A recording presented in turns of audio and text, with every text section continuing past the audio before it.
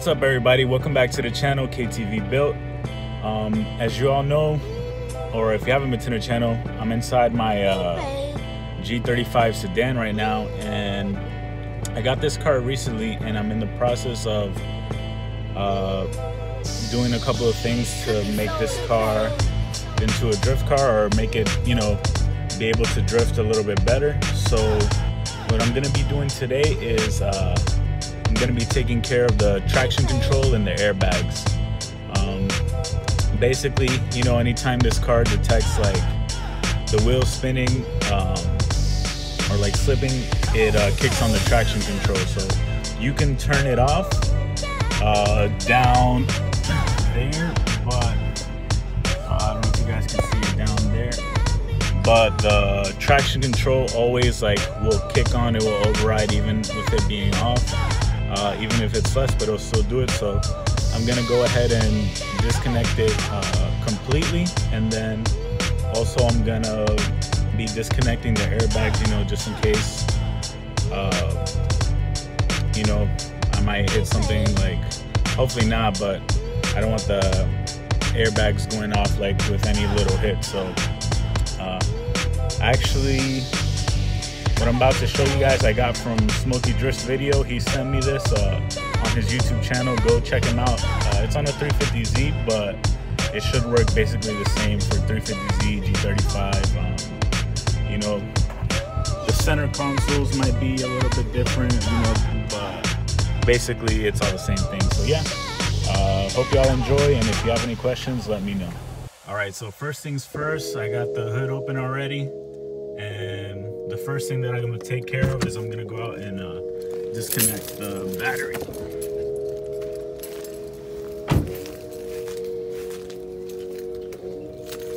So I'm just going to come here, open up this panel, and then disconnect the negative terminal right there. So now y'all can see negative terminal is disconnected. I'm going to the cabin.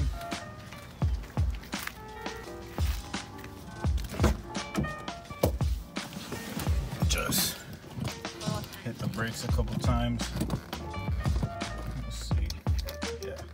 Just make sure hit the brakes a couple times, and then I can move to removing this center console, because the airbags should be back here, and whatever it is for the traction control is connected right here. So I'm gonna move the shift knob. Some of the old songs. Right out, and then I'll get started. I think there's at least this is for my G35 sedan. Your guys' car may be a little different, but it shouldn't be too hard to take this out. I believe it's 2 in the back. I'm gonna come to the back.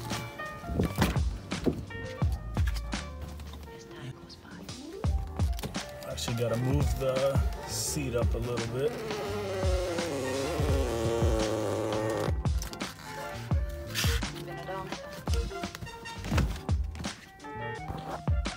Screw on each side. And do the same for the passenger seat. So same for the passenger seat right here.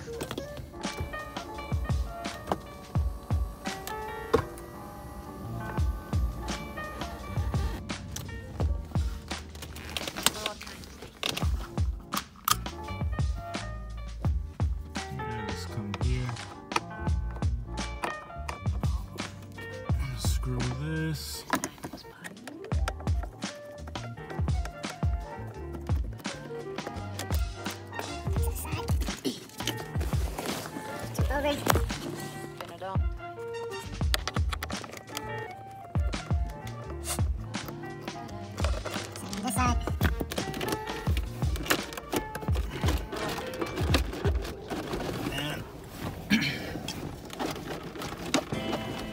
That part is loose. The back is loose.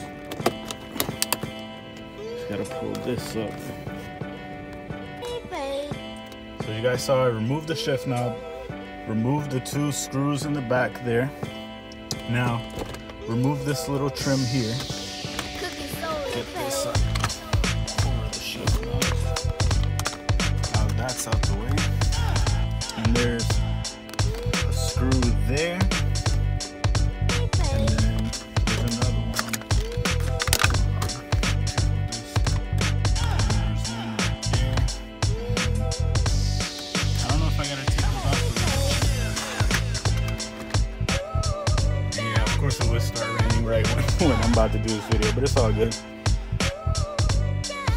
now that you have the, you know, all the basically this little center console removed, you remove this up. What you want to disconnect is this right here. Now you might have to undo these bolts and like flip it over to be able to unplug it. And so let's see if I could actually unplug it here.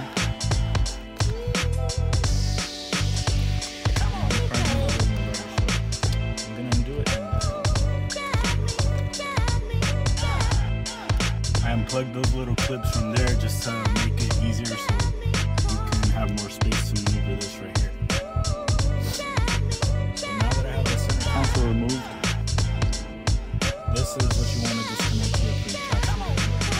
What I'm gonna do is I'm gonna disconnect it and then I'm gonna cover it with electrical tape. I'm not gonna cut the harness just in case, who knows, like I sell the car or whatever, and then I could install like everything like it was back from the factory. So should be a 10mm socket. Yep, 10mm socket. Extension.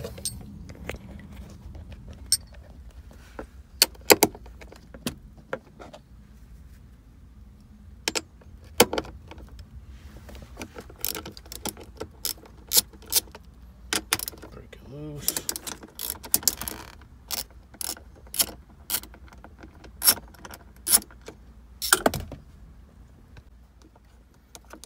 Get this removed. Put those there so they don't get lost.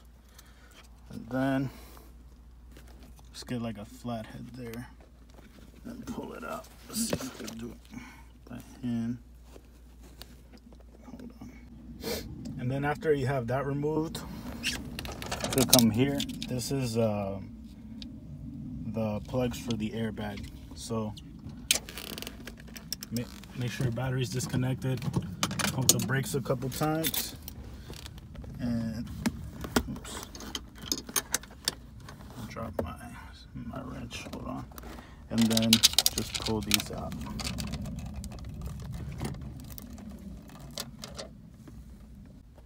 So I got those removed, and then I'm just gonna tape them off so they don't make any contact by accident. It should be fine, but just gonna tape it off. So I got the traction control this box unplugged, and same thing here. I'm just gonna tape this off so you know it's nice and protected. But other than that, I have traction control completely disconnected, it's gone, and then I have the airbags disconnected. If I want to, I can go in and plug them back in, but I'm just gonna tape everything off and then put everything back together. But it's a pretty simple, straightforward process.